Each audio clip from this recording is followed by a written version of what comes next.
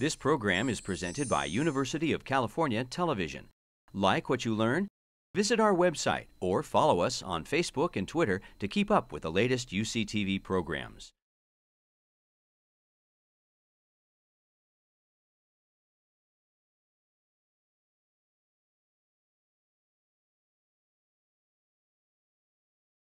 Good evening, everyone, and welcome to Science at the Theater's first fall 2013 event, New Biology, New World, ? Sponsored by the Friends of Berkeley Lab. My name is Jeff Miller, Head of Public Affairs at the Lab, and I will be your host for the evening. Welcome to those who are viewing this event via our live stream feed. Science at the Theater has a growing fan base around the country, and we appreciate your interest and support. Now, tonight's topic, new biology, probably sounds a little familiar. I think there have been several new biology periods in my career, so maybe we should have called this, the new biology. I don't know, but in any case, what I do know is that I think when the night is done, you will have an understanding about why we think this new biology moment is different from those that have gone before, and why we are so really very excited about its possibilities and promise. Now, our guides to this new world tonight are 4 Berkeley Lab scientists, all seated before me here: Carolyn Larabelle, Jay Kiesling, Adam Arkin, and Manfred Auer. And for those who happen to look at the New York Times online today, you will have noticed there was a section at the top, the Science Take section with videos. And I'm happy to report or announce that in some of those you will see tonight, because those were Mr. Auer's demonstration of his work, and we're very happy. Congratulations to you that was featured in today's New York Times. We're going to have 2 more Science at the Theater events this fall, one on October 28th and one on December 2nd. So if you go to the Friends of Berkeley Lab website, if you're not already a member, please join. But if you go there, you will see announcements for upcoming events. With that, I am happy to introduce Jay Kiesling, who will explain and define this mysterious new biology. Jay will then be back later in the program to close out the evening's presentations. Please welcome Jay Kiesling.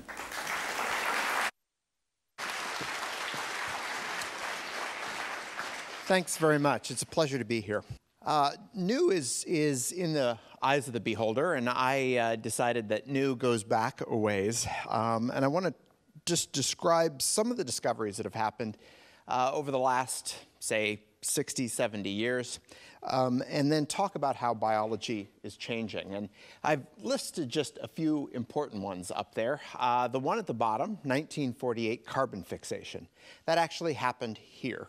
That happened on the UC Berkeley campus and at Berkeley Lab by Melvin Calvin, where he used radio-labeled carbon dioxide and looked at how it got fixed into plants and described how plants fix carbon dioxide. And of course, that's the basis now for our understanding of photosynthesis, and it's led to all kinds of discoveries, and Melvin Calvin earned the Nobel Prize for it. And there's a cycle named after him called the Calvin cycle. In 1952, the structure of DNA was described. In 72, the first recombinant DNA molecule was synthesized, so 40 years ago. We entered the genetic or the recombinant DNA age.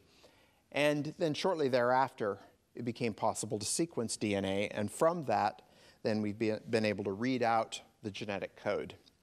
Now, one thing I think that it contrasts these discoveries from the ones that I'll talk about in just a minute is that these were largely done by single investigators.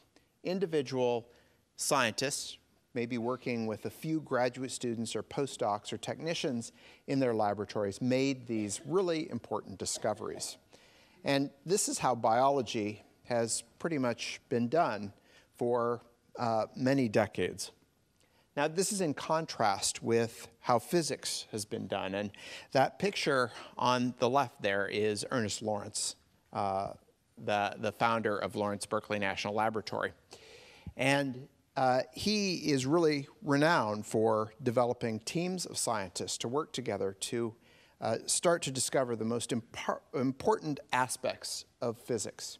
And his way of putting teams together to do and to solve big physics challenges has led the way to all of these big physics problems and this big science in physics. Now, that was really something that was foreign to biology until the Human Genome Project came along.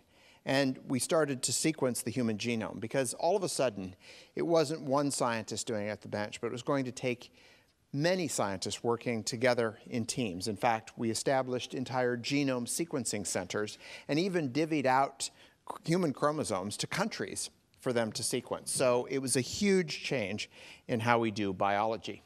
And this led in 2001 to the human genome being sequenced. And just before that, as a test that we could actually do genome sequencing, the first free-living organism was sequenced, a microbe.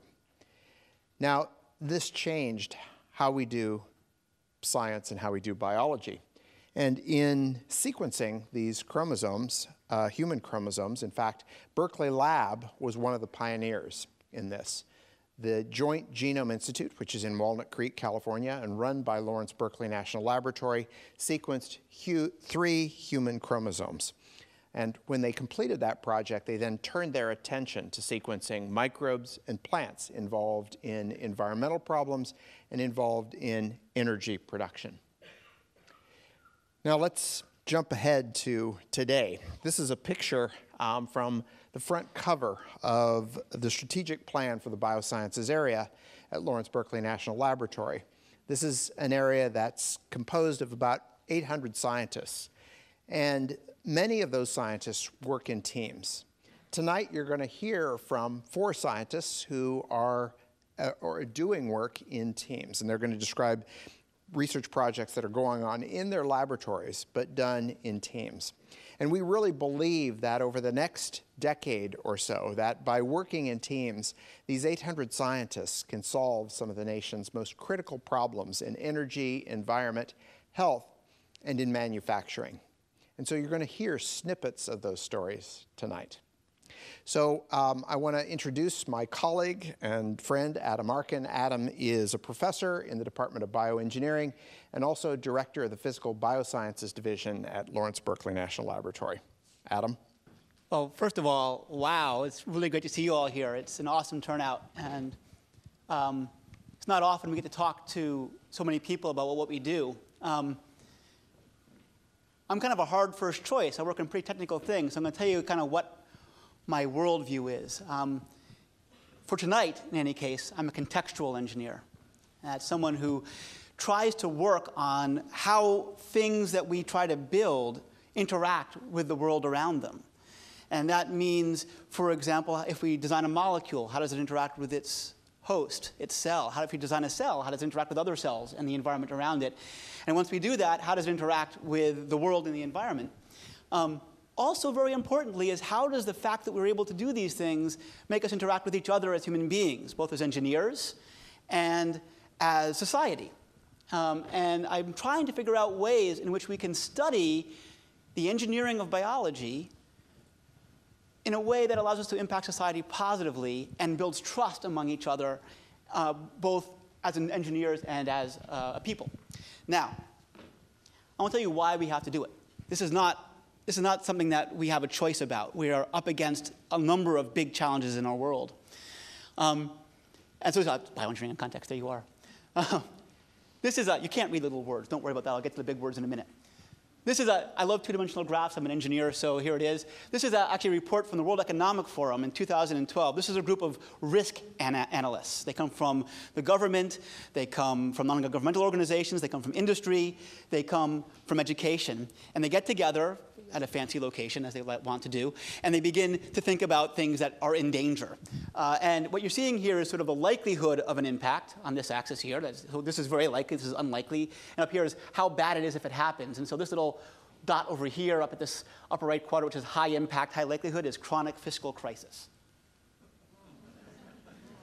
Okay, I mean, that's not a prognostication, right? It's happening right now. Good. So I've circled a few things there, and I want to bring them up in big letters. Hopefully, there we go. Look, water supplies, food shortage, chronic disease, antibiotic-resistant bacteria. A lot of the spots on this plot are about, excuse me, sorry, yes. This is my friend Mike. I often forget him. Sorry, I'm a gesturer, you know. So a lot of the things on this plot have biology in the loop. And not just biology in the loop, but biology deeply and intimately connected to the problem. Organisms clean our water and pollute our water. Organisms clean our soils and pollute our soils. Organisms are the pandemics we're talking about. Organisms are both a cause and a solution to chronic disease. And as a species that uses these sorts of ways of looking at things, we think that if we engineer biology, we can make some progress on this. Now, we're not the only ones. An associated group with these risk analysts, a different group made by different risk analysts, from the same organization came up with the top 10 technologies that were going to save us. And I was shocked actually by the list, but here it is. Few things. You can see informatics, which means using computers to do things, managing knowledge, and of course things like wireless and enhanced education, all very good. All the things that you see that are in color here have to do with biology. Again, what they think is important. Synthetic biology, which is really just engineering biology, and metabolic engineering, having cells make things. Green revolution, which is agriculture and getting our plants in order. And then these things here, systems biology and personalized medicine, this is actually an information biology. This has, how do we take all the knowledge that we're generating, integrate it into predictions for how things work? Managing the uncertainty, managing all the issues that we have, and predict forward what's going to happen next. So for all of us, we're ushering in an era of personalized medicine where we measure your genome. As Jay pointed out, we can do this now. We measure a lot of your features as a person, as an individual, and from that predict what the best treatment for you will be. So these solutions, the idea that we're going to change biology to help us, and that we're going to integrate knowledge is the piece. But we need these tools here because they are about knowledge integration and uncertainty management. So the main points to take home from that are that biology provides a warehouse of solutions because, as I'll mention in a moment, biology is everywhere and important. We now have lots of data. Because of the measurement technologies that Jay mentioned, sequencing is one of them, but there's literally thousands of others. You'll see two beautiful examples tonight from Manfred and from Carolyn, and our ability to visualize atom per atom what's going on in cells at that level. The problem is that the data is complicated and big, and there's still uncertainty about it. Computers can help, but humans need to work together to interpret and act. Computers make predictions. Humans interpret and act. So going back to that figure, these are the things that we're talking about. Let me talk about people who have actually made solutions to these things. There's actually solutions to these guys. People have created, for these top three things, natural organisms that they've planted and stimulated to remediate. A good example, for example, is the first patented life form. You guys know what that was? That was an oil-eating bacterium. It ate oil. You know why it didn't get used? Two reasons. One is people were scared of it. Okay, it's a released organism. But second was the bacteria that live where oil spills happen like to eat oil. So you just stimulate them a little bit and they eat it. Great, right? But they don't do as good as we could do. And so people begin to engineer these organisms to do better and better. Extreme volatility in energy and agricultural prices, food shortage, and antibiotic-resistant bacteria. Jay has been a leader in trying to have bugs build chemicals for us. They build chemicals that are fuels. They build chemicals that are pharmaceuticals. They build chemicals that are materials, that are displaced petroleum streams. And plants that feed those bacteria. And you have to build the plants to feed the bacteria because plants have been trying to fight off bacteria their entire evolutionary history. And you've got to rebuild them so that they're edible to those organisms. Antibiotic resistance and vulnerability to pandemics. We have microbial production of new scaffolds for antibiotics. You might know that antibiotics are a real problem these days. We're having problems in resistance and the like. And synthesis of new viral vaccines, a spectacular example, is a very controversial figure, Craig Venter, can take a sequence of a flu virus in China and synthesize it and make it into a vaccine in his laboratory in San Diego over the course of a week. The bits are transmitted, made into atoms that are the virus and are the vaccine strain, the vaccine proteins that you would make. It's an amazing change in the way we do things. And then a rising rate of chronic disease. We're beginning to get to the point where we can engineer our cells that live inside of us to be healthy. One of the most spectacular examples was by Carl June at UPenn, who engineered T cells, your own immune cells, your personal immune cells. Immune cells that would be circulating in you if you had cancer. He engineered them by making these special receptors on them, these sensors on them that could sense your cancer and make them kill your cancer cells. And he cured people of leukemia using this thing this year. Amazing. People have also begun to engineer gut microbia to cure inflammatory bowel syndrome and Crohn's disease and things like this. And you know what's really gross? You know what the best treatment, right? One of the best treatments right now is poop transplants. You can take poop from your spouse and transplant it into you, and you can get better. I know, gross, but cool, right? But imagine, a lot of these bugs, these are things that can live inside you and protect you against infection, can protect you against inflammation, can balance your nutrition, and all of these things. And we're getting to the point where we want to engineer these things. We have to do so in trust. If I engineer it, it should do what I say and no more. If I do it, it should be safe. If I do it, it should work in the environment. Let's talk about bacteria for a minute. I want to give you some interesting numbers. There's 10 to the 30th bacteria on Earth. 10 to the 30th bacteria on Earth. That's insane. That's 10 to the 11th stars in the Milky Way, about 10 to the 23rd in the observable universe, and 10 to the 30th bacteria. You can put a bacteria in every star and we'd have some left over. It's cool, right? There's more bacteria cells in you than there are cells of you. Actually, you emit 10 to the 7th bacteria per hour. 10 to 6 bacteria. There you go. Isn't that gross? Look, you're all emitting each other. Okay. There's 10 to the 6 bacteria in a gram of soil. 10 to the 6 bacteria. 10 to the 5th species. I mean, these are competing with each other and communicating and hanging out. That's a society, folks, right? That's a deep society. There's 10 to 6 people in San Francisco. So that gives you a sense of scale. And we're one species. I mean, in fact, we're so close we couldn't distinguish it. We can't distinguish ourselves, from each other really very well. We have to go very, very deep in sequencing to get there. Each microbe is about a micron. It's about a micron. There we go. Microbe. It's about 4 megabases. 4 megabases, which means I can put 8,000 genomes in the flash drive in my pocket. Okay. Not all the data about them, and so on. And there are sense, compute, and do systems that are in a micron volume, right? A femtoliter, 10 to the 15th liters. They live anywhere life can be found, at the bottom of South African gold mines, the bottom of the sea, in your nose, everywhere. And they're short programs that have solved the problem of living anywhere life can live, and transforming those environments, and protecting those environments, and destroying those environments. And they do so using a coterie of macromolecules that do the job. And those include, about in one cell, 10 to the 3rd proteins, about 10 to the 7th interactions among those proteins that create the dynamics that are you. All your cells are interacting through these molecules. All these molecules interact to create these dynamics. Now, there's about 60,000 different classes of protein that exist worldwide across all 10 to the 30th bacteria. That's about how many classes there are. And they can be arrayed in all these different ways to create all the different life that you see on Earth. Yeah. So what has been changing? Technology for measurement and manipulation. What you're seeing here is a graph. This is what's called a Moore's law graph, and that is log. This is time in years. This is cost in base pairs. And this is the cost of sequencing. So it's dropping exponentially. I can sequence you today. This is synthesis. I can build DNA much, much faster. So I can read and write at extremely high rates. I have new functional assays, so I can measure how things work. And you'll see some spectacular examples of imaging in this case. And that means that we can follow these individual cells. And unfortunately, you can't see that movie very well, but as it gets later in this movie, you'll start seeing this is growth from a single cell of a single colony of something called Bacillus subtilis that is like a spore former like anthrax is. Anthrax is a distant cousin.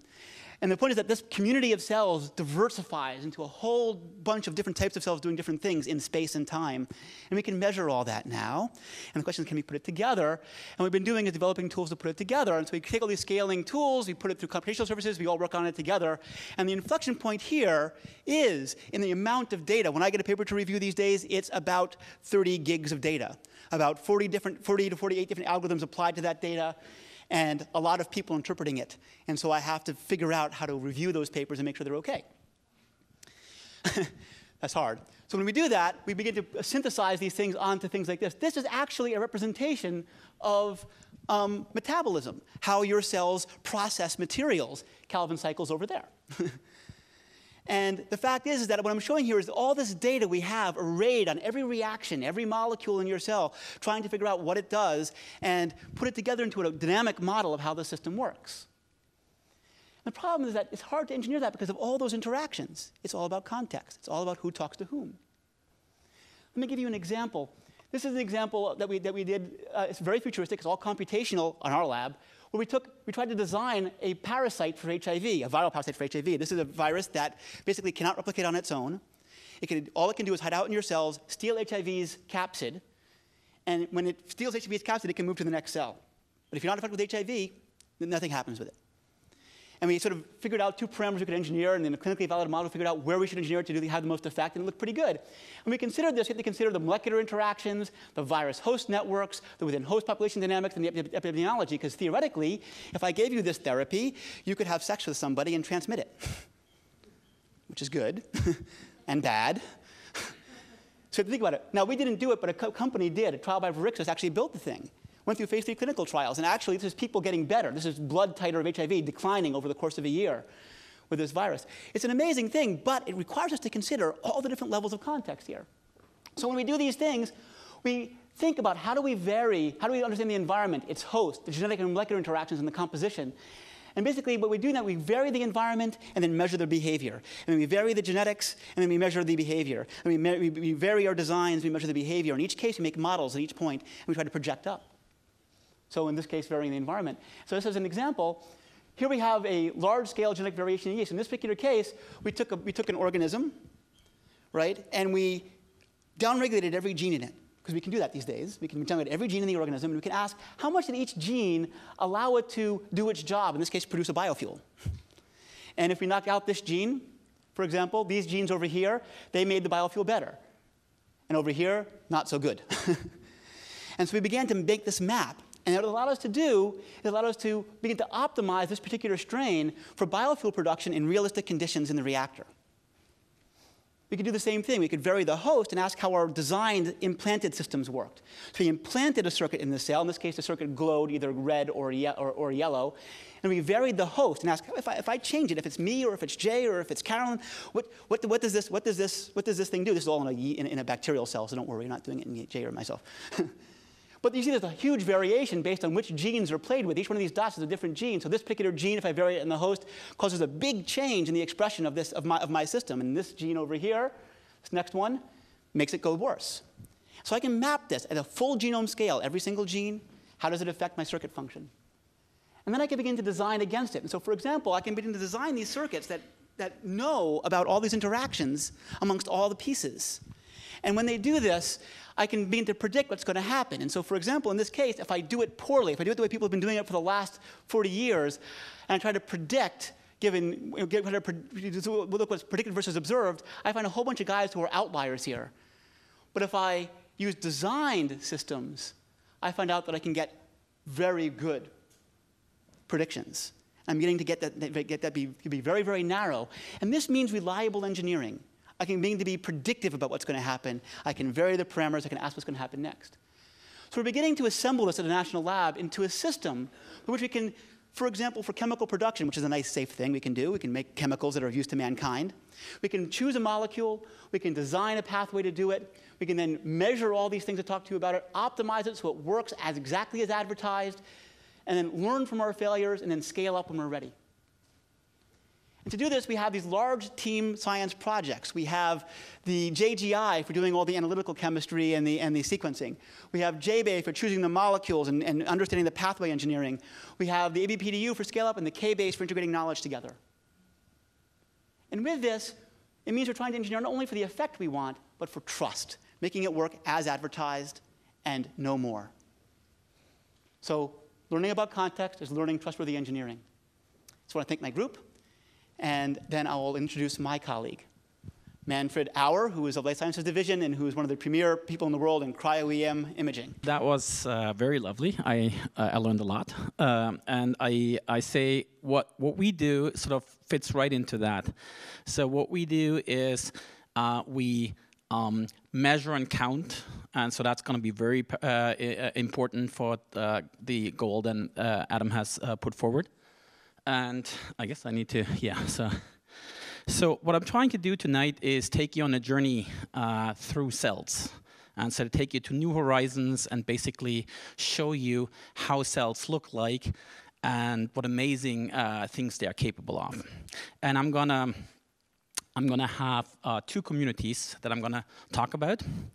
So I thought I liked this approach of it was the best of time, it was the worst of times, and that's been true 200 years ago, and it's probably still true. Some things never change, but it's also the best of times and worst of times in biology. It's beautiful. We have this amazing amount of data that we can now generate, and it's really daunting what we're going to do with that. Okay, so first, before I sort of run out of time, I want to thank my team. And this is really a team effort. Some people actually here in the audience from my team. And I really thank them from the bottom of my heart because they actually do the work while I'll kind of try to get money to make this all work. Okay. And also, as Jay has pointed out and Adam has pointed out, this really takes a lot of collaborations, like a lot of very different people with very different skill sets, and we couldn't really just do this thing with sort of one, skill set. So I even have an artist in my lab that actually contributes to our research. So I want to tell you is why I think actually imaging matters. So if you just sort of look at this here, and you get sort of a little set you can buy yourself, it's really hard to know that this thing is about to fly. And you only know that because you can start putting the wiring diagram together, and you can start sort of appreciate what interacts with what, and that's how you sort of get to function. So I would argue that what we really need to have in biology is getting away from the old phone book and going towards sort of the Google Maps, where we really start to superimpose all this information on top of one another. And the way I tend to liken this is, if I have the topography, the highway network, all Starbucks around me, and there's a traffic jam, I can make an informed decision whether I want to take a detour or want to get a coffee. And that's really where we need to get to. If with any of those informations alone, you would not be able to make this decision. You need them all on top of one another. So one thing you have to sort of realize, I think, is that if we ought to understand life at all levels of complexities, we need to consider the very molecular, and Adam has been pointing towards the genomes and genes. We also need to understand the proteins, the gene products. We need to understand how the genes sort of work together as macromolecular machines. We need to understand how the macromolecular machines work together as a cell. And we need to understand how cells to work together in either a tissue or a community to fulfill their function. And when you do that, you're really facing increasing complexity in scale. It's impossible to understand a human being at atomic level. It's too much information. You need to abstract going from level to level. And you need to sort of appreciate, or need to sort of be okay with a decreasing resolution, a decreasing level of detail, the higher you go up in the complexity. And I would argue we need lots of different imaging modalities, for example, to sort of visualize this entire process. And since you can't really beat physics and the tool set is limited, the only solution out there is to mix and match all the technologies. So that has a lot of problems going with them. But what I really wanted to start showing you is what actual cells really look like, because you have this sort of cartoon idea that cells sort of has the nucleus and the Golgi and the mitochondria and all of that. But then you actually start looking into a cell, and that's just a tiny sliver of a cell. Here's what you see. This actually is a cell that lets you hear. The very reason why you can hear is because you have a cell like this, and it's complicated. It looks like the moon's surface. There's so many things going on here. It's really complicated. So the problem we're dealing with in biology, it's incredibly complex. It's not a simple cartoon, but we'd like to understand it at cartoon level. Okay, it gets even more complicated now if you get into a tissue. And it's a little dark here, but you can still sort of see it. Now all the cells actually have different shapes, even the nuclei have different shapes. There's a lot of things happening here. So this is just about 20 cells. There is like a million times more in every organ. It gets more complicated if you go into a tissue. Now it becomes incredibly difficult. Now even the tissues themselves are organized in a sort of a different, in a special way, and they all sort of need to work together. So we're really at this point now where we'd love to have a sort of a molecular understanding of something like as simple as a zebrafish embryo. We're not there yet, but what I'm trying to tell you today is we're getting there. We're sort of about to embark on those kind of endeavors. Okay, so what does it take? Well, the unsung hero always is pay attention to preserving the thing that you want to look at. There is no point at looking at something that you trashed in the sample preparation. So we spend a lot of effort trying to get a very good sample preservation. And what you can see here is you have a zebrafish embryo about 3 days old, or 5 days old here. And you can see that the different sample preparation choices that we have affect not only the level of the macromolecules, and actually this is a little protein right here that is responsible for your hearing. If that is broken, you can't hear me. It's an amazing thing. But it's also at the level of organelles, at the level of tissue, of cells, and at the level of tissues. So we need to get this step right here. There's no point to analyzing any of the samples that have sort of this kind of preservation. Okay, so what else does it take? Lots of money. These microscopes are not cheap. They're anywhere sort of in the ballpark between $1 and $6 million. And the sky's the limit. You can always add more goodies to it. And it's really hard to get that amount of money. And once you have the instrument, it's really hard to come up with a service contract of all of that. So it's really little things that's holding us back. It's not the big things, it's the little things holding us back. So anyway, there are 3 different microscopy approaches that I'm going to talk about. One of them is you taking one object and you're basically rotating that taking 140 images, rotating it from plus 70 to minus 70 degrees, and another one this way. That's called tomography, and that's very similar to a CAT scan, for those of you who are familiar with that. And what you basically do is you rotate the object and you get a 3-dimensional view, and from there on, it's all computational biology. Or you take a so-called focused ion beam approach, where you work your specimen into a block, and you literally slice off the very front end of the block, and you just look at the block first, slice it off, look at it, and so on. It's really simple, but still going to run you about $2 million to do so. Okay, and then you can do either that with an ion beam, or you can do this with a diamond knife. 2 ways of doing that. Okay. What it really takes, and that's really the crux, and here is actually where team science really is important. This is kind of the raw data right here. And this is, I told you, this is a little protein that actually runs between what's called stereocilia. And if this protein is broken, you're deaf. Not even hard of hearing, you're deaf, you can't hear. This protein stretches and it opens up channels on one side, and that is how you can actually hear. So it's amazing that you have this little protein here that sort of really is important. But that protein is not by itself. This protein has all these other context around it that it needs to function properly. So we need to understand the whole function. We look at the protein, we look at the entire assembly. And we spend a lot of time analyzing the data. So it takes us maybe a week or 2 to get the sample preparation right. It takes us a couple of days to get the images. And then it takes us a year to analyze it. So that is really what a bottleneck is. And some of that is because we haven't quite yet tapped into the ingenuity of computer scientists. We're working on it, but it's a hard problem. Okay, so there's a number of things that we actually need to do. There's visualization. It actually turns out it's remarkably non-trivial to visualize a 3-dimensional object. You would think it should be easy, right? Just look at it. Well, think of the Amazon forest and you're trying to find one tree. How are you going to do that, right? If you just look at it, it's like many trees. They all sort of look alike.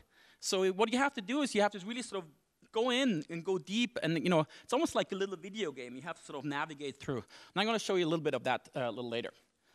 But the most important thing is, so there are issues like data classification, data abstraction. We really get to simplified models. Once I know it's an actin filament, it's good enough that I know it's a tube. I don't have to know a lot more about it. There's annotation and there's representation. That is really where Adam's work comes in so beautifully. We need to make sense of these things. So we have voxels, we have sort of little pixels, but we don't have the knowledge. And the major part of my work is really trying to go from that little image information to understanding. And that is where the hard work lies. Okay, so again, we can't really do this by ourselves. We can't really do this by ourselves. We need to have the supercomputing center, for example, that will allow us to now use the supercomputers to visualize those objects, and we envision that now the entire world will be able to look at this data set, and we hope there will be some sort of a crowdsourcing. Maybe local high schools will 10 years down the line look at our data sets. That's a dream of us. Okay, I'm going to show you two examples. One is the mammary gland development in breast cancer, and then I want to show you it's a delicate dance for tissue integrity. And the question really that we're asking is, how do you go from a pre-puberty stage to a post-puberty stage in the mammary gland? And while doing so, how do you retain a functional tissue? That's a remarkably non-trivial thing to do. So you can't really study this in the tissue because it's too complicated, there's too much going on. So what we need to do is we take little pieces of the tissue, we put them in a three-dimensional culture system, and we stimulate them and watch what's happening to them. And what's happening to them is they're starting to undergo this branching morphogenesis. We start out with about 100 cells right here, and then they sort of go out to about 1,000 cells or so. And while they do so, they make this branching structure. And I want to cut this really short, but I want to tell you what we found. And this is kind of where this new imaging technology now comes in, that the very inside of this tissue is nicely preserved. And as you would expect, the lumen is filled, the mammary gland is not leaky, everything is intact. The most outer part that's undergoing branching morphogenesis, that's basically in embryonic development, is beautifully as you would expect it to be. But the inside here is very different, and it's very different from what the thing has sort of started with. And here's actually where sort of the Brave New World comes in. By imaging very large areas, we're now able to look at the heterogeneity of this entire system. And we can look at the details, and for example, we found that the tissue, the cell polarity has broken down. We're getting this very unusual membrane patches. And those membrane patches are if we image this sort of in serial sectioning, it actually becomes quite extended. And this sort of becomes sort of more obvious, I think, if we look at this here, where you can see here that it's little flaps of membrane. So the cells are very loosely connected with one another, but what they do is they shake hands. So they actually has a little dance where they actually sort of shake hands. And even more interesting, there are cells in there that migrate. So within this whole thing migrating, there are cells in between that migrate. And the most fascinating part of it is you actually can see, so you can actually see the cells migrating right here. So it's going out there, it puts a little protrusion out there, and sometimes that protrusion is non-productive, but it retracts it. Say like, okay, never mind. And when it comes to the outside, it usually comes back in. But there are conditions that you can introduce where it won't come back in, where it's actually trying to go out. And here's a desperate attempt of this orange cell trying to bring the blue cell back in. There's a lot of things we don't understand, but there's a lot of things we can do now, we can observe now. And the three-dimensional imaging is really critical. We also work on breast cancer. For those of you who have been at Mina Bissel's talk, we're working with Mina on this. We get very exquisite preservation. We actually see nuclear pore complexes right here. We see individual ribosomes. It's very beautifully organized. And you have this pre-malignant, and you have a malignant system. And the cells are very close to one another, but something has happened. And that's what we like to understand. We'd like to know, how do you go from the pre-malignant to the malignant phenotype? What actually changes in the cell? That's something we really would like to understand.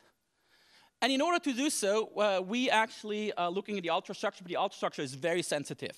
However, in order to do this right, we need to do this in 3 dimensions, and we need to do lots of it. Okay, here's an example of how the cells do this little dance. These are all little hands, little fingers and hands, and it's how they actually sort of go about one another. The interesting thing is, normal cells don't do that, but cancer cells do that. And we saw that embryonic cells that sort of move do the same thing.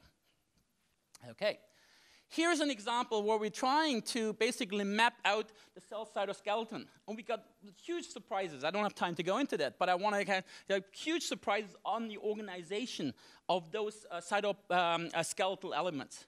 And we're actually entertaining the hypothesis that one of the reasons that you have cancer progression is because that cytoskeleton is altered. And this is something where basically the cell is reading out its tension. The cell actually knows it's connected into a tissue. If we now alter that transmission system, we think that the cells are thinking, well, we're no longer connected, let's move on, let's do sort of an embryonic development, and that is cancer. Okay, so the key now, I think, is to measure and count and really get an accurate account what is different between those different cells. That is one of the goals that we're working on right now. Ultimately, I think is kind of what Adam touched upon. I think we need to observe, we need to make a model, we need to simulate, we need to predict, and we see how well our prediction matches the observation and sort of refine that model. And I think that is one of the novel things in biology. We're getting to the point now where we're starting to become more like an engineering discipline, where we're making this cycle of refinement and doing better than we sort of did before. Okay, very quickly, and this is what the New York Times luckily picked up on. We have these microbial communities, and the microbial bacteria here, they have a social life too. They're actually very social organisms. They actually don't like to hang out by themselves, because if you're by yourself, you get eaten. But if you hang out with your bodies, you're protected, safety in numbers. And the biofilms are organized in very complex ways. It's not like they're growing everywhere they can. They're making very distinct architecture. Nothing more fascinating, I think, than the myxobacteria that make these very elaborate mounts and very elaborate structures. So they can be very close in a biofilm, which is one of the reasons they can't be eaten so easily. And they secrete these vesicles. And they have this form of social motility where they basically, what they're trying to do is they move around like a pack of wolves. They find their prey, they're circling around it, and then they digest it. Just as simple as that. They're very slow, but they're very persistent, and they're doing it very well. They also have adventurous motility. Some of them are able to move out by themselves. And they make these very complex fruiting bodies where hundreds of thousands of cells come together, single file, and make a mount. Very, very fascinating behavior. So we have discovered that these cells secrete out not just vesicles, but chains of vesicles. And we really were wondering what it was doing. So one of the things that we found is that in those vesicle chains, and again, this is why team science is so important, because we're able to dip into these various technologies that are out there. We found some of the proteins that are known to be transferable between bacteria are found in those structures. So they're helping each other out. They're giving each other a hand. They basically help. But they also use those to kill. They actually use this to kill other people, other species, right there. They make this network, and so we call that bacterial social networks, which is probably the reason why we got the play from the New York Times. And what you see here is that this bacteria in this biofilm have the ability to communicate with one another in a stealth mode. They kind of are able to send a message to one another, and nobody's listening in. So, one of the media sort of just said, like, it's like a general using Twitter, instead of a secret communication channel. Okay, I'm almost done. Here's James in my lab. He's a very talented artist. His is this depiction of what's happening here. So the E. coli cells, the guys in blue, use that to communicate with one another. They leave messages in a bottle for other species. They also leave little mines, water mines, that other species may come upon. And they use it to actively attack another species. And to sort of make that point, I want to come back to that in a minute. But another thing I want to tell you is Myxococcus actually makes this colonies in this very bizarre way. So you have these channels here of higher and lower density. When you cut through the very edge of that, you see they make themselves little compartments. And we know they use these little compartments to effectively colonize. It's like it's a highway system for them. It's the ability for them to actually go out and everybody's going the same direction. What we actually find is if you no longer have this ability to make these structures, then everybody gets in a traffic jam and nobody's going anywhere. And you get run over by your competitors. In order to study this more systematically, what we have done, and I really appreciate the internal support that LBL offers some scientists for some sort of what they consider groundbreaking research, we actually sort of used acoustic printing technology to map out a pattern of different bacteria, different strains pitched against one another. And some of them grow very close to one another, and some of them stay far apart from one another. And so we've been using, or we've been developing this, and I should say my colleague in chemical science division has developed this new mass spectrometry imaging, and we're combining that with fluorescence microscopy, we're combining with the electron microscopy. Now we have 3 different eyes and ears on the same problem. And one of the things I want to show you here is this is actually the colony here. You see some cells, all these little black dots are all cells here. We're coming to the edge of that. It thins out, the very, very few cells. We're coming back to that region. And there's something in between before we sort of hitting the other colony on the other side. When you're actually sort of coming in, you see some cells, and you see this kind of pile of trash. And we really don't know what that pile of trash is, except when you do the electron microscopy, it looks like vesicles, it looks like membranes, it looks like EPS. So this guy's erecting a gigantic wall of China. Gigantic. And we don't know how to do it, you don't know why to do it, and one of the things we're trying to figure out right now with the mass spec imaging, the chemical side of this. We want to see whether there are toxins in there. We want to see whether they basically leave or pen out a trail, an unpenetrable wall that you have to chew through before you get to the good stuff. Okay? So I hope I have convinced you that imaging is a powerful discovery tool. I think we need to combine a variety of different imaging, structural imaging, chemical imaging, reporter molecule imaging. And I think by combining them, we're getting an understanding of biology like we never had before. And that's where we need computational people. We need all kinds of people. We need you. Let's see. Okay, we need the 3D Google map. My hope and dream really is we can convince Google one day they're going to do this for us. Just, and you'll be able to browse it, and you will know we're in Mixo land or we're in Bacillus subtilis land, and now we're in the interaction zone. But the computational tools is really one of the things that changes it. This is something that is really changing the game for all of us. Because now we can create terabytes of data. One data set is a terabyte of data. There is no desktop computer that can handle that. We're creating now data at the pace where you can no longer actually look at the data. And that's where the supercomputing will come in very powerful. And of course, naturally, Berkeley Lab is right on top of it. Okay, thank you very much.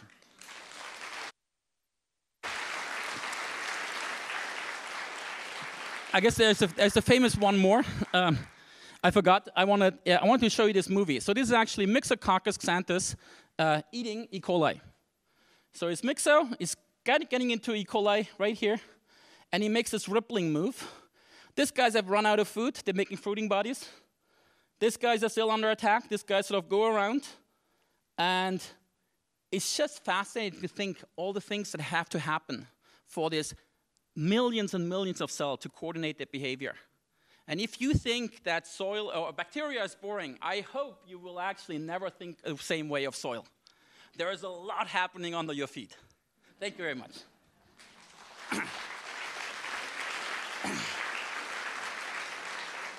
Okay, with that, it's my pleasure to introduce Carolyn Larabel, who is a professor at UCSF, and she's also the head of the National Center for X-ray Tomography, and she's also a member of the Physical Bioscience Division. Okay, I'm going to tell you about a new imaging technology that we've been developing at the Advanced Light Source, and that's LBL's synchrotron. That's the big round building that you see when you look up into the hills. And this is really also a team project involving biologists, physicists, chemists, computer scientists, and engineers, and plus a lot of wonderful biological collaborators. So this new technology is called soft X-ray tomography, and it needs the synchrotron because that synchrotron generates the unique X-rays that we need to image cells. Just a little bit about what a synchrotron is. Some of you may have visited, but there's a linear accelerator. You inject electrons into that linear accelerator. They then are put into this booster ring where they're accelerated to almost the speed of light, which is really fast. And then they're sent out into this storage ring. And it goes around and around in the storage ring. The electrons are forced into the circle by magnets, and those magnets also, by going into a circle, X-rays are emitted. We then collect those X-rays, send them down these long tubes to what are referred to as in-stations or working stations around the periphery. And the ALS has about 40 of those in-stations, a wide variety of experiments being done all around the synchrotron ring. And we recently developed one of these beamlines. We built the whole beamline and the microscope itself right here. It's a little bit bigger than your average microscope. It's about 75 feet long. Doesn't fit into your normal lab, but that's why we need the synchrotron. It was probably about a 3-year construction period. We just finished it in summer of 2008, and now we're starting to collect data. So the unique thing about it is it's very much like CAT scans, just like getting a medical CT scan. With the CT scan, the patient lays on this table, they're inserted into the instrument, and images are taken all the way around the patient. In this case, we're looking at an abdomen. Images are collected all the way around the patient's abdomen, a number of images, and then they're computationally reconstructed. So you have a lot of very out of focus, not just out of focus, but impossible to interpret information because everything's stacked up on top of each other. You do the computational reconstruction, and you come up with a very sharp image of the inside of the abdomen. And you can see all the different organs, livers, kidneys, and all the different organs in the abdomen without cutting into the patient, which is a really powerful tool. Well, we're now doing the same thing, but on a single cell level. And that's because we have the X-rays that the synchrotron up at LBL is generating. So we'll do it one cell at a time. And let's start with an example of blood cells. It's very simple preparation. You collect blood, you spin down the cells gently. You then place the cells in a very small glass capillary. They line up in a row. You then collect images all the way around the capillary. We can't rotate the synchrotron like you rotate an instrument for a CT scan, so we rotate the specimen. We collect images all the way around so there are no missing bits of information, do the reconstruction, and now you see inside of the cell, just like you would inside of a patient. Now, this is just one single section, not a physical section, a virtual section through that cell, but you can see all of the information, all of the information inside of that cell. And the unique thing is because of the X-rays that we're using, we're seeing them based only on the organic composition of the cell. We don't use any stains. They're rapidly frozen, and that's the only preparation involved. Don't see any staining, don't use any staining, and what you're seeing here is based only on the amount of organic material in a voxel, which is a 3D pixel. So what appears dark has more organic material than what appears light. The technology that we're using is imaging in what's called the water window, and that's a region where carbon and nitrogen, which all of our molecules are made up of, the carbon and nitrogen absorb water. Our cells are roughly 70% water, but they absorb the X-rays much more than the water absorbs the X-rays. So you see the structures just based on how much organic material is in a voxel, not any stains.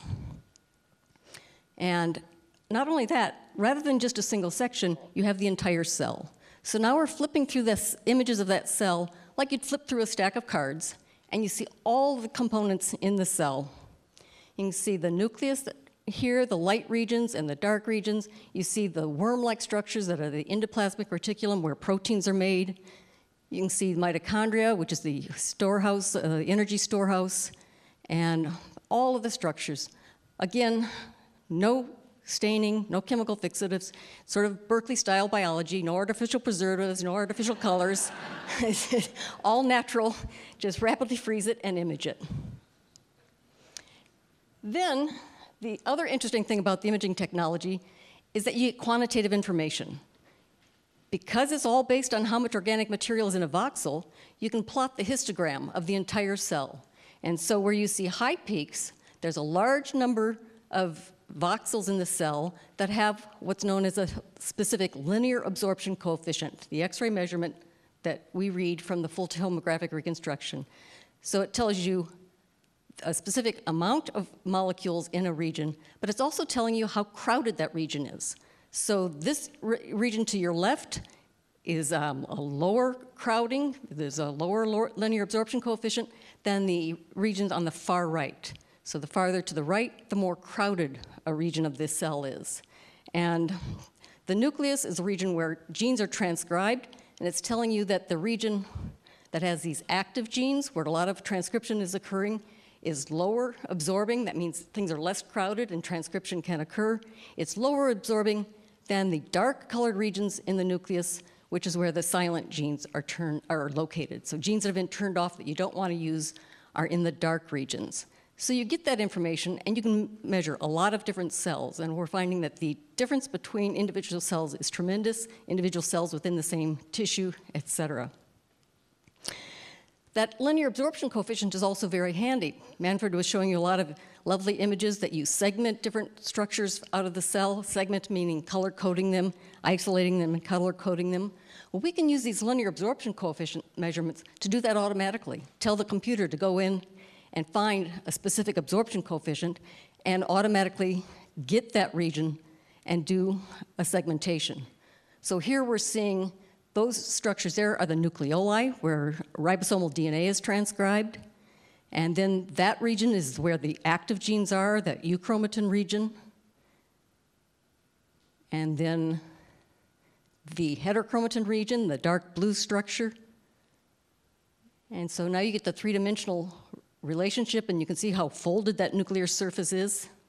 And then mitochondria, all of the energy-producing structures in the cell, and their 3D distribution. You can then add the endoplasmic reticulum, and we could go on and add more structures. And there's a large lipid droplet. So lipids have a lot of carbon. They're the most highly absorbing thing we see inside of a cell. And then some cytoplasmic material. So all that processing only took about an hour. So it's a real advantage of having that linear absorption coefficient to automatically segment the cells.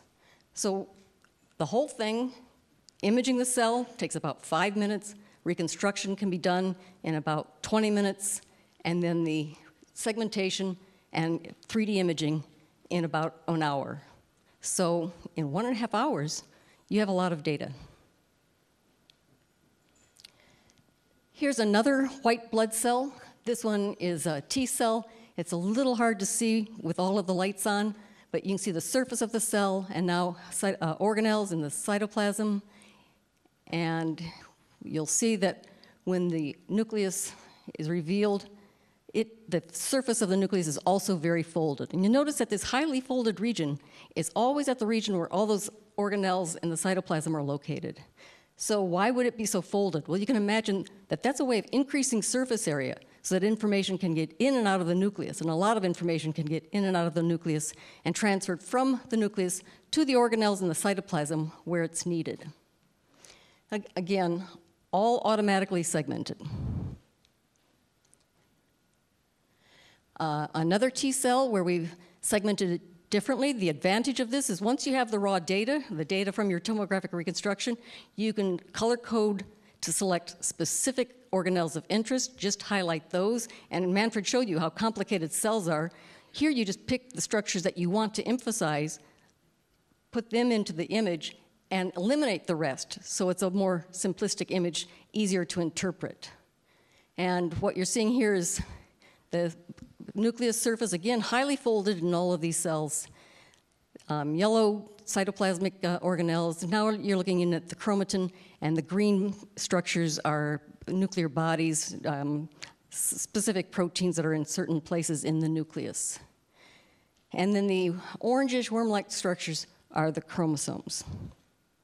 Another way of looking at that same cell, revealing different information, cutting down into it, so that you're going through the nuclear surface now and into the nucleus to see the chromosomes and some nuclear bodies in green. And a lot of the mitochondria in the pinkish color around the cell. So once you have that raw data, what you can do with it is limited only by your imagination or the information that you're trying to obtain.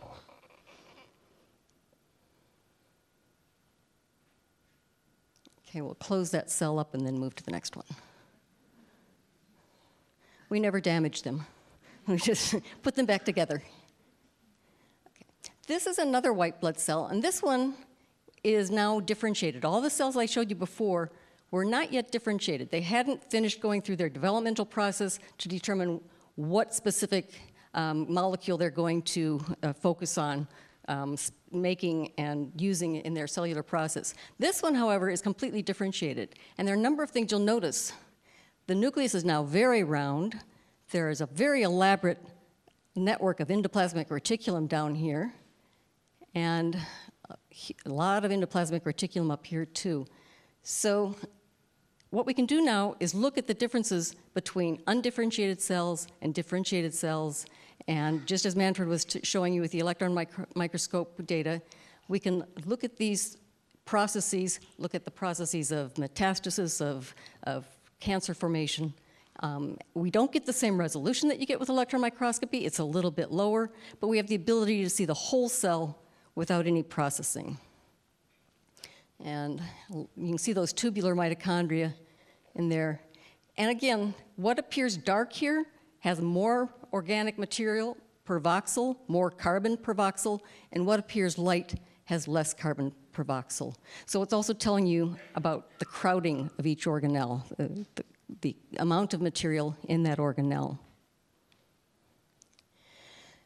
We can also do things like starting to understand gene function. And one very nice way to do that is using the model system yeast. You heard a bit about yeast already. It's a very powerful model for understanding how genes function. You can eliminate a gene in the yeast, you can mutate a gene, and you can also color a gene with a specific fluorescent probe so you can study it in the living cell.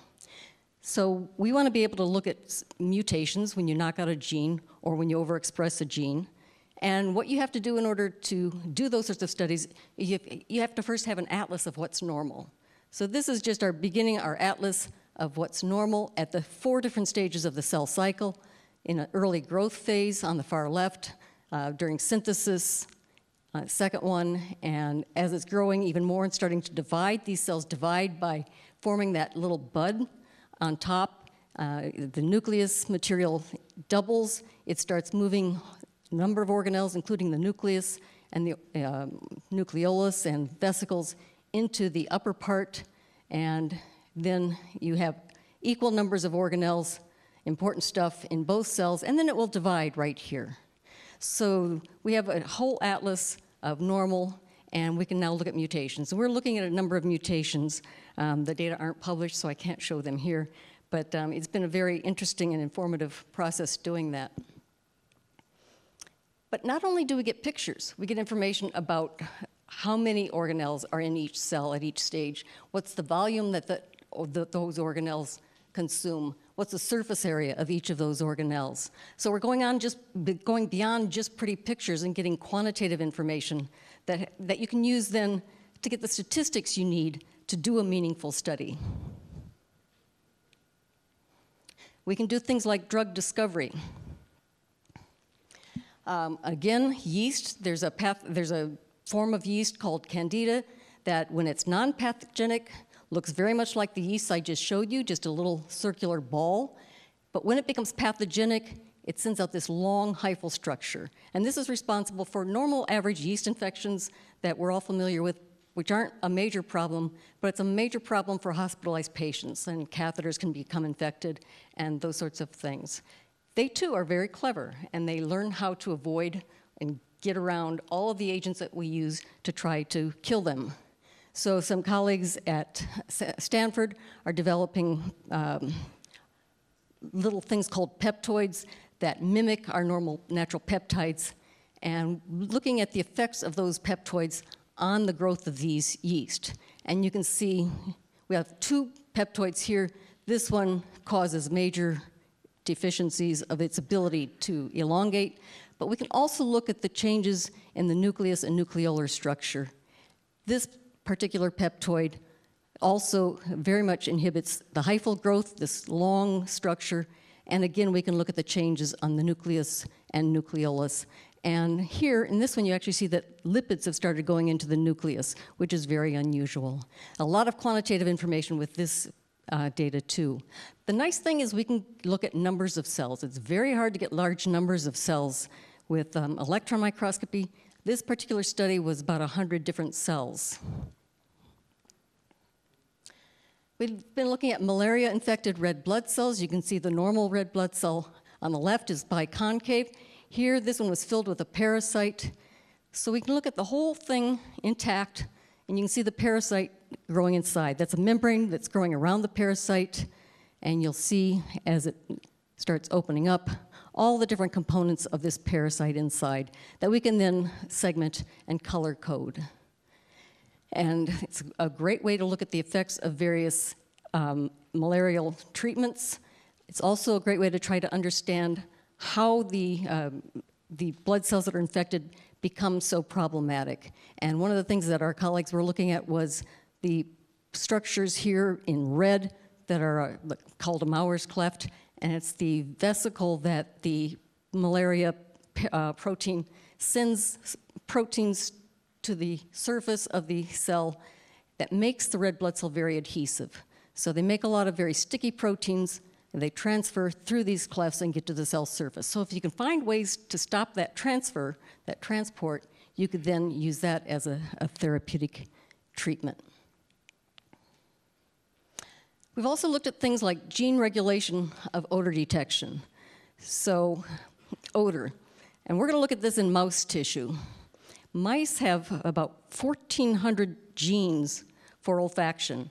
They finely tune the ability, and they're more clever at it than we are, and they have a very finely tuned system whereby each cell expresses only one gene. And so you have to manage turning off all of those that you don't want so you can have just one turned on. And we were interested in understanding how that occurs. Here's an olfactory sensory neuron. It's going to express one specific gene in its nucleus here, a number of different vesicles here. The surface of the cell, these are structures that go up to the surface of the epithelium, and there's a receptor at the tip of these that detects that one odorant and sends the signal in through the cell, and it's then transferred up to the brain to detect it. So what we did was look at the structure of each of these cells. To make a very long story short, there's a specific organization that's required. This is just the nucleus. There's a large black, a dark brown actually, mass in the center of that nucleus, and that's where a lot of the silence genes from all the chromosomes are localized. And that structure is critical because as that structure is moving to the center, the silence genes are accumulating around its periphery. What you see in the gold are other regions of heterochromatin that are around the entire nucleus. So that's the normal structure on the left with the silenced chromosome in the center and the silenced genes around it. If you do things to disturb that normal organization of the genes and the chromosomes, you then displace that heterochromatin to this periphery. You get rid of this central mass. The nucleus itself gets much larger, highly folded, and all of the genes are disorganized. So it disorganizes that entire silencing. There are usually about 5 to 6 foci around that mass, collecting all of those silenced genes, and they come from all but one of the chromosomes, so it's not even a simple process. They've got to get those from all but one of the chromosomes organized around that periphery. And if you mess with that organization, like we did here, and we did that simply by forcing the nucleus to turn on one protein. There's a protein called lamin B that's ordinarily in the periphery of a nucleus. These cells do not have it in the periphery. It's left the cell, and that allows this accumulation in the center. If you force that cell to express that one protein, that lamin B, all of that is messed up. So one specific protein has completely disrupted the entire organization of the nucleus as well as the function of the nucleus. So we can get nice structure function studies.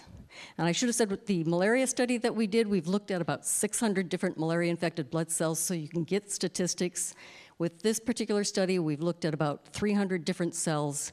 So you get the statistics. And doing this, we have realized that there's an amazing difference in organization of each cell. You cannot overlay two cells on top of each other. They're very different.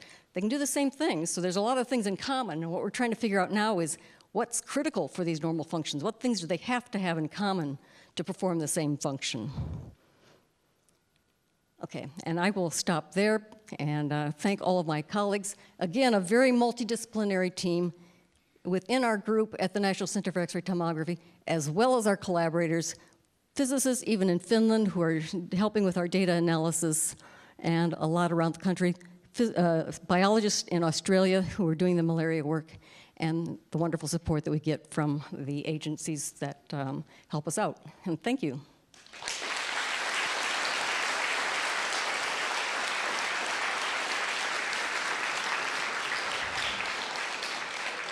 Okay, and now I'd like to bring Jay Kiesling back up on the stage so he can tell us about the work that he's doing.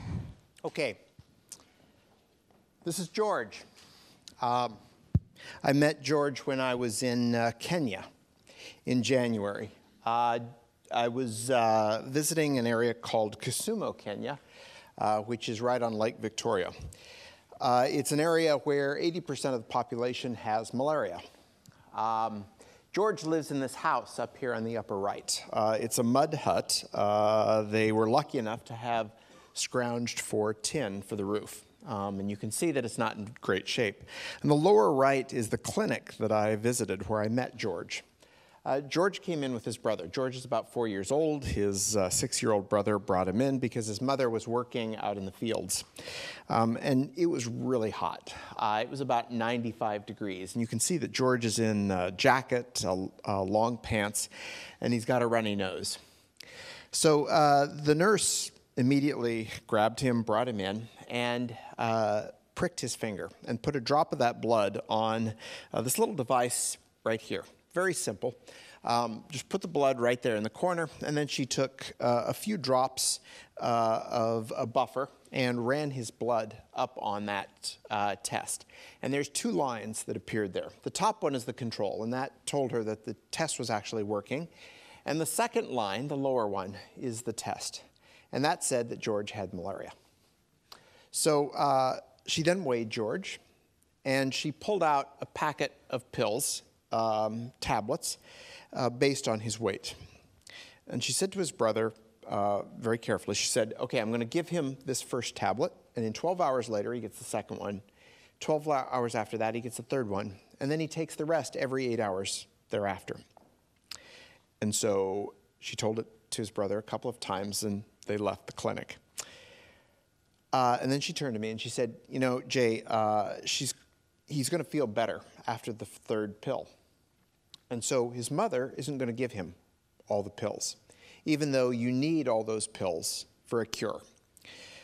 Because she's not going to be able to get this drug the next time that he gets malaria, because with malaria, unlike other diseases, you can get it, be cured of it, and get it again and again and again. There are even cases in places like Kenya where people get malaria 6 times a year. But this drug is really a cure for malaria. It's called artemisinin. This particular formulation is Coartem, and it's offered by Novartis. Now, it's got a great history.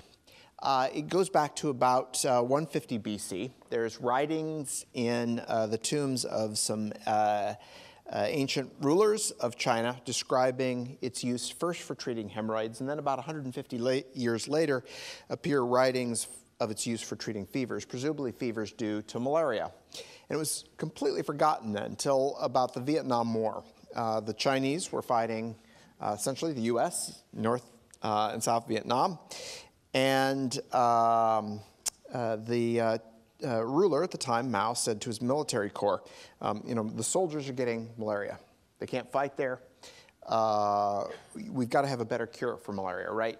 At that time, they were using quinine, and quinine was no longer effective because it was being so widely used. So Mao sent his medical corps out. They couldn't find a cure until they read through the literature. And as they read through the literature, then they tried these various extraction methods for getting this drug, artemisinin, from this plant, Artemisia annua, or wormwood, or sweet Annie, as it's known. That cure for malaria was then characterized. The active ingredient was found, and it's called artemisinin, and that's the structure of artemisinin. This plant grows in many parts of the world. In fact, in many parts of the U.S., it's a weed. But there are certain varieties of this plant that produce artemisinin in relatively high quantities, enough that you can extract from the plant and produce a medication. So what happens right now is this plant is grown in plantations, very large plantations now in China. It was first grown in Vietnam, where the disease was prevalent. Malaria has pretty much been wiped out from Vietnam. Those plantations grow large quantities of this drug. They purify it from the plant. It used to be purified from the plant using gasoline because that was the only solvents they had available, but now they actually have solvents because they're doing this in large plantations. They extract the drug and then they sell it to the pharmaceutical companies that then formulate it into these therapies that then are used for treating malaria. And any one of these can be a cure for malaria. Now, the challenge is that if you're a pharmaceutical company, you want to predict how much drug you're going to need, and so you're going to put an order out for artemisinin. And you'll put that order out about 18 to 24 months in advance of when you need it. In fact, the pharmaceutical companies right now that are making artemisinin combination therapies employ economists to predict how much artemisinin they'll have so that they know they'll have enough available. Unfortunately, they're not very good at it. And this plot shows the challenges in producing artemisinin combination therapies. So in red is the artemisinin price, and in blue is the artemisinin supply. The drug was discovered in about 1972, but it took till about 2003 for the World Health Organization to recommend it as the drug of choice for treating malaria. And immediately there was huge demand for the drug, and the price shot way up to about $1,100 a kilogram. Farmers started planting it like crazy because all of a sudden it was affordable for them to switch from planting food to planting artemisinin. And so they grew the plant. In fact, they grew so much of it that there was an oversupply by 2007, and the price went way down. Of course, that meant that later on they weren't going to plant it anymore because there was no longer a market. And this is the challenge that children like George face in Africa. It might be available today, but tomorrow it might not be available. Turns out that this year, 2013, there's an oversupply of artemisinin because the crops have been grown so well and the price is going to plummet, which means that next year or the year after, there won't be enough. So a few years ago, my colleagues and I got a grant from the Bill and Melinda Gates Foundation. We engineer microbes to produce chemicals, as Adam said, and we decided that we ought to be able to produce this chemical, artemisinin, by engineering microbes to produce it. So we went to the Bill and Melinda Gates Foundation and got a grant for $42 million to engineer microbes to produce this drug. And the proposition to the Gates Foundation was simple. We're going to take the genes in the plant that naturally endow the plant with the ability to produce artemisinin and transplant them into a yeast. So rather than producing ethanol, you would grow up this yeast in large vats and they'd produce artemisinin, growing on sugar. We'd extract it from those fermentations and we'd deliver it to people in the same way. But rather than having a 2-year timeline from the time you predict you need the drug to the time you get it, you'd have a 2-week timeline. So that drug has now gone commercial. In fact, we just launched the commercial production in April. It's being, the yeast are being grown in Eastern Europe in a factory there. Sanofi Aventis, a French pharmaceutical company, has licensed the process. They are producing the drug, and then it goes to Italy, where where they do the chemistry that I showed right here. And then it goes to Morocco, where it's tableted, and then it goes out to treat patients. And the first drug should be coming out any time now through this process. There are about 250 million people on the planet who have malaria at any one time. And roughly 1 million people die of malaria every year, and 90% of them are children under the age of 5. Having affordable, highly effective artemisinin could alleviate all those deaths every year. We hope that's the case.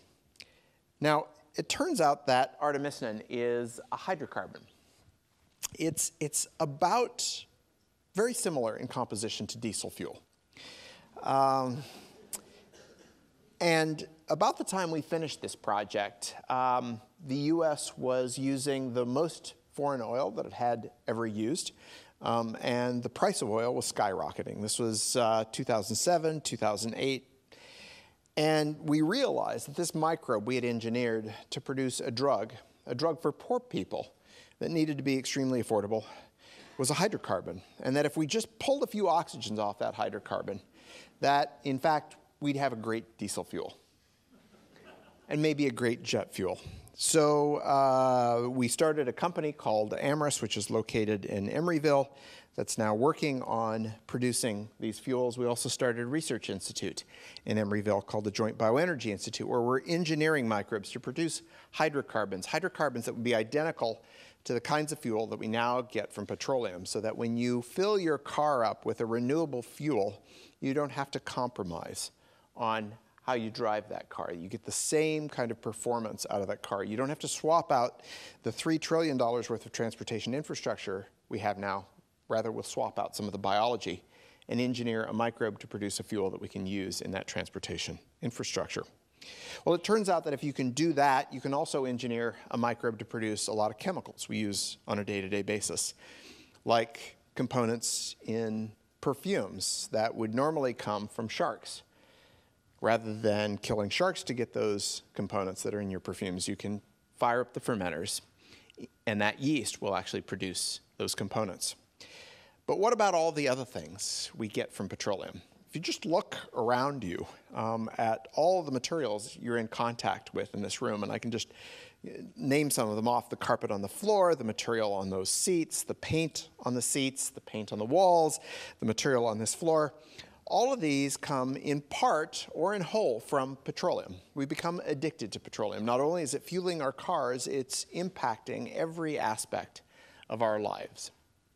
We can now start to produce those renewably. Those same products we can get renewably. If you can replace the petroleum with a renewable fuel that goes in your car, you can replace all these products with renewable products. And that's where I think manufacturing, one of the ways manufacturing is going to be changing in the US. And if you produce these using sugar or cellulose grown in the US, then those are jobs that stay here, and it's money that doesn't go out of the country. And that's what our colleagues and I are doing. So I'd like to thank you for your time and attention. So it looks like we have someone. Why don't we go ahead and start right here with your first question? Well, for the first question, for you. As in? Yes. Why do you speak so strongly that you do not use stains for your imaging system? The use of stains limits the ability to get quantitative information because you're now seeing what that stain has bound to rather than the structure that's really there. It also has the potential to change the structure. You know, you're looking at differential binding of the stain rather than the actual structure in total. But, stains are very valuable, though. But it won't really change it that much if you're using a radioactive form. Say you're using like carbon-14 as your stain, then you wouldn't have any change in the chemical properties. Unfortunately, we can't see carbon-14 in our microscope. Okay. So we can see carbon, but we can't differentiate between the type of carbon. Okay. Yes, I'd like to ask a question that connects something from this talk, namely microbial engineering, with something from, I believe, the last Science at the Theater, which was global warming. I read recently that Georgia Tech has done some work with NASA airlines, and they found basically microbial communities high in the air, above 30,000 feet. And I was wondering if it's possible to, instead of bioengineering microbes to synthesize something, to perhaps break something down like a greenhouse gas, like a CO2 or a methane. And if so, whether that's something potentially worth pursuing given, you know, some of the potential unintended consequences of geoengineering. Yeah, you know, that is one of the first uses people thought of for microbial engineering, mostly in trying to build communities that would sit at factories that generate the greenhouse gases, or at the site of generation of the carbon dioxide or methane or other things that you make that you don't want in the atmosphere. And there are, in fact, natural organisms that will do that for you. Most of the carbon dioxide on the Earth, well, a lot of it is processed by the ocean, and a lot of that's processed by microbes that live there and solidify and mineralize it into the ocean. The question is how much you would have to engineer, what volume of microbes you have to engineer to impact, you know, the atmospheric carbon or atmospheric, you know, methane. And I think that you know, it'd be a lot. Yeah, I don't know what the concentrations is the answer. Are, yeah. But I do think that engineering these communities to sit at the sites of action, at the factories, in your cars, and in other locations, I think we can do it at the site at which we generate, as well as using more renewable fuels and using more renewable ways of making things. Having these two things together is going to be very, very important, and certainly is on our radar. I would just like to inquire more about the artisan production from yeast. You said it was more affordable and renewable. Like, how is it more affordable than compared to like current artemisinin productions? And is it completely renewable? No fossil fuel involved, etc. No fossil fuels involved. It comes from sugar, although if the sugar was planted by or harvested by using tractors or something like that, then you would, and those tractors ran on petroleum-based fuels, then there'd be some carbon put into the atmosphere. In terms of cost-effective, right now it competes about even with the plant-derived version. If the plant-derived version ends up going up much higher, then it will be much more affordable. The key when we started the project was actually to produce it at a level that wouldn't put farmers out of business, so they would still continue to grow the plant-derived version, and that the microbial-derived version would be there to stabilize the price and stabilize the swings. In the past, we've heard Mina Bissell in this venue talking about the effects of the extracellular matrix on cancer. And I'm wondering whether you or anybody is applying your techniques of simulation and visualization to this problem. So maybe I can speak to that. We're exactly working on that. What I actually had showed you is exactly that. These are cells embedded in the three-dimensional matrix. And I think the reason why the matrix is there is because, or why it's important, is because the cells read out their tension. Cells are under tension. Cells are not relaxed. Cells are in a very tense state. And as Carolyn pointed out, that may well be a signal that is needed to communicate to the nucleus that they're part of a tissue. And so if you lose the extracellular matrix, you lose that connectivity, you lose that tension, and therefore the cells start migrating. They basically start an embryonic path. And they say, like, I'm not part of anything, I need to make something. So they're going to go out, and they're going to start making a tissue, and that happens to be a cancer. Thank you for your question. Do we have any more on this side? We are done. No more questions? Thank you, Berkeley Lab scientists. Thank you, audience.